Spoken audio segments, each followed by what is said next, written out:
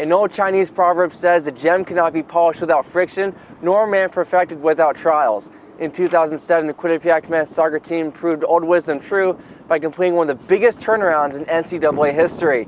Head coach Eric DaCosta talked about thrusting his alma mater into the national spotlight just 3 years into his rebuilding process. You know, we worked extremely hard in the offseason over the course of the last 3 years to really change the culture of the program, change the type of player that we were bringing in, and work with the guys that we had in the program to help them understand that we were working towards bigger things. And getting into the conference tournament was a goal of ours from day one, and we definitely used that as motivation to do as well as we did. At 9-1 mid-season, QU boasted the best start in NEC history, prompting a number 15 ranking in the RPI.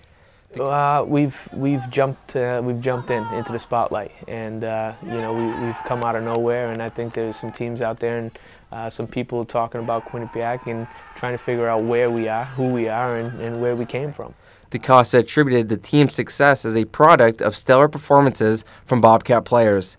Danilo Schiavone and Ross McGinley earned first and second team all-conference places respectively as they finished the year among the NEC's top point producers. And these guys were battle-tested, and the addition of some players who came in this 07 season that were able to step in and give us that experience and leadership that we needed in order to have the right mix between the young players who were frustrated by a tough season and who had to endure a pretty emotional season to come in this year with that behind them and have some guys who have some leadership and have been down that road before was a great recipe for success. And some players really were able to shine off of that, and the guys that were recognized deserve to be recognized, and in my opinion we should have had a couple more.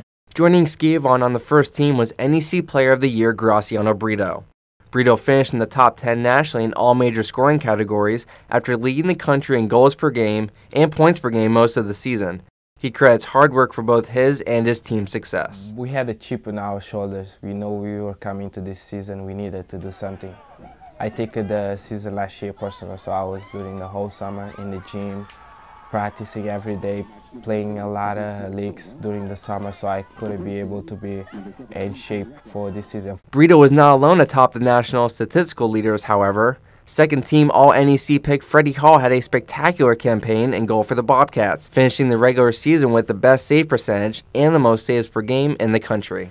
Freddie's phenomenal, and I think anyone who's had the opportunity and the pleasure to see him play, you can see the greatness that he has inside of him. And at the same time, he works tremendously hard to get better day in and day out. He took a risk in coming here to Quinnipiac, and we took a risk on him as well in the transfer market to say, hey, you have an opportunity to really help this program and elevate this program, and he's done exactly that.